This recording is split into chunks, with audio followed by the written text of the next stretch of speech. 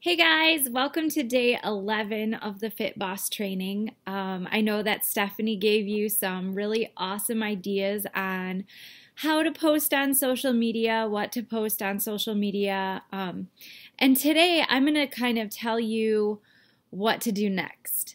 So, okay, you're posting on social media, great. Maybe you've even, like, it's a really good idea that when people comment on your posts that you comment back underneath. It makes your post pop up again for people to see.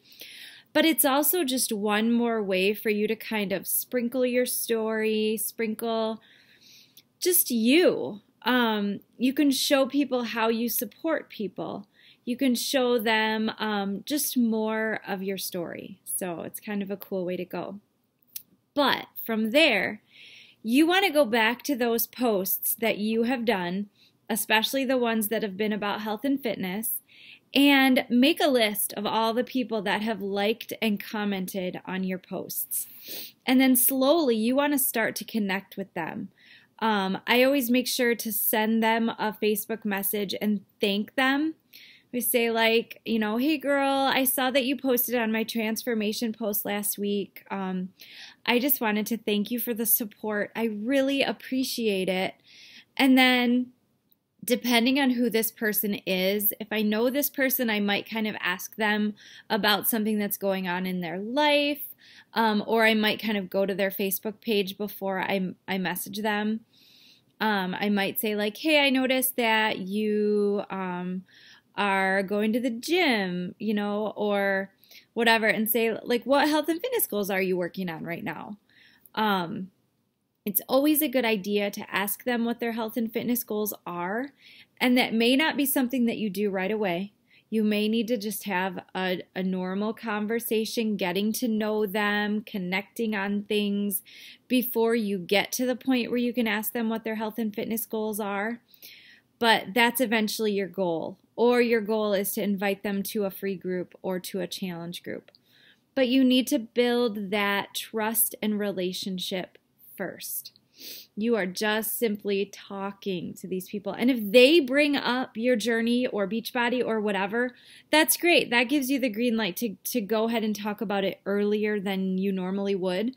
But if they're not bringing it up, give them the time and the opportunity to get to know you first before you do invite them. Otherwise, you come across as being, kind of salesy or maybe pressuring them into something they don't want to do. Our goal in this business is honestly to build relationships. We're not talking to people with the intent of, ooh, maybe they'll buy a challenge pack. That's not what it's about.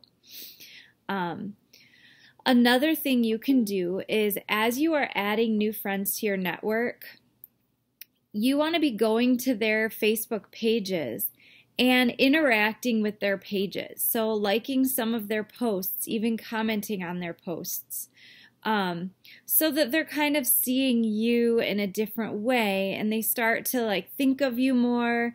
They start to associate you with certain things, and it's just one more way to get to know them. And another thing you want to do is use the script. When you start to talk to people about their health and fitness goals, the script has all of the right questions that you want to be asking them. And it shows you exactly how you can guide them to their perfect program and how you can talk about Shakeology without word vomiting all over them. The problem with us being so passionate about all of this stuff is that we risk the event of just throwing up with words all over them. We're so excited. We want to tell them every single feeling that we're feeling and how Shakeology makes us feel and why it's so amazing. And you just can't do that. When you're talking to someone, short and sweet is key. And then ending every single message with a question so that they are constantly writing back. You want to be more interested than interesting. Okay?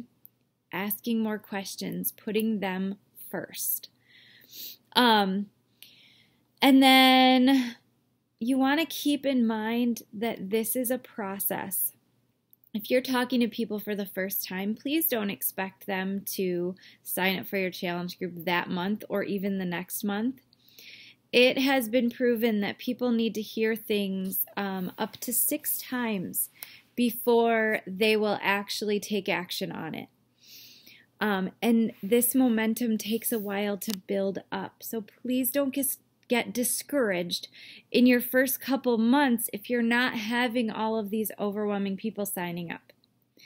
I am finally to a point in my business where I can consistently hit my goals because I've been talking to people for months and months and months.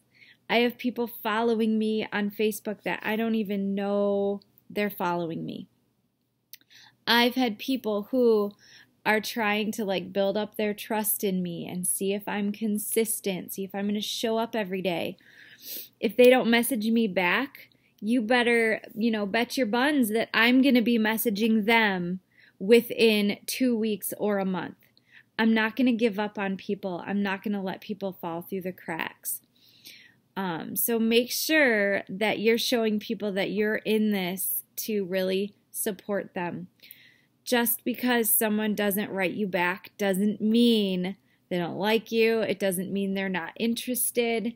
It can mean a million things.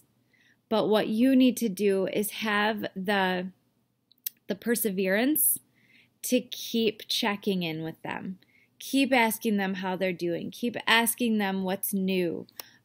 Finding ways to connect with them even if they're not writing you back. Okay? That's one of my biggest tips. Is that some people just don't want to tell you no yet, so they don't write you back. Doesn't mean they're not interested, just means they're not ready yet. Okay? So please use the script. Please keep it short and sweet. Keep that running list of people who are liking and commenting on your posts because that is a huge way of having a reason to connect with people. Okay? All right. I'm excited for you guys. What are you going to take from this video and apply today? Remember, you can listen to these videos all you want, but you have to take action. Have a great day.